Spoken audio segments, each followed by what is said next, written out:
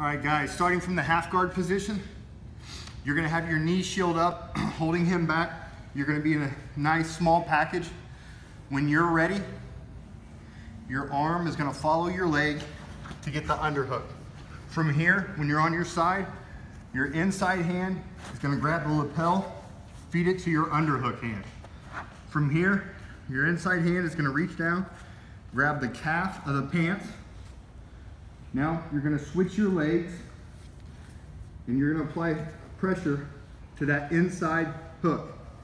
From here, switch the position into dogfight position. You're gonna pull on the inside arm, dragging him forward. You're gonna get heavy on your hips, cross the legs, come up into a nice side control.